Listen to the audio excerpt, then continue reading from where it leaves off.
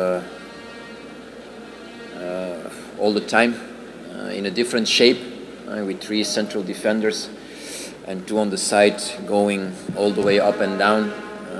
That obliged Ihefu to make choices. They had difficulties with making the choice or the right choice to who to press and when to press, so we could exploit a lot of gaps in their defense the first half. Second half they tried to press higher with 3 on our central defense.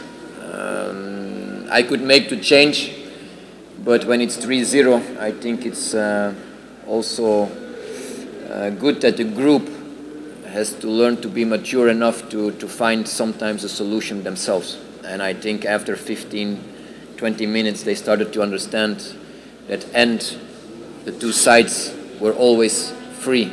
So we started to use Chaba much more and Kapombe much more in their feet.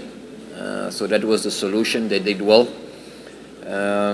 If I can complain about one thing, then it's that in the second half, maybe not sharp enough to exploit the space and the chances we had in a better way, so the score could get higher. But let's make it, or let's keep the goals for January 6th, because we ended well, but I also want to start the next year in a good way, because that means we are through in Champions League. Last 0, it's not because of 1, it's not because of 3, it's because of 11 and maybe 14. We have a good squad with different players with different skills, and sometimes you use players in a position that they can show their skills.